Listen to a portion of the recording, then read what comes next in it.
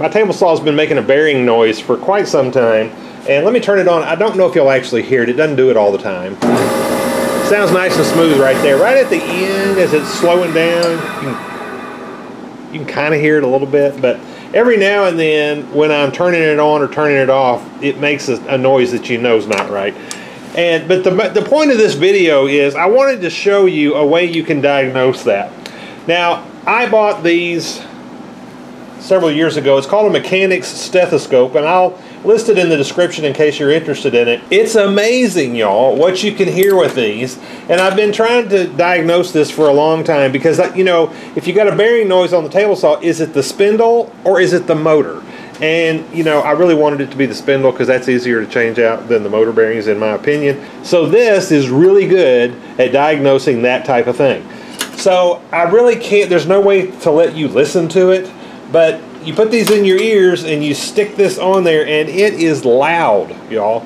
And all you got to do is give that just a little bit of a turn like that, and you can hear those bearings in there are crunchy. It's not smooth like it ought to be. If you put this on, like I put this on the motor, which is down in there that you can't hardly get to, but I put this right on where the motor bearings are and turned the motor, and it's just smooth as it can be. So those bearings are fine. So this little thing, I don't know, I bought this years ago. It's probably, I don't know, I'll list it in the description, but they're probably, I would think, $15, $20 now. And it will diagnose things like that that you just can't figure out.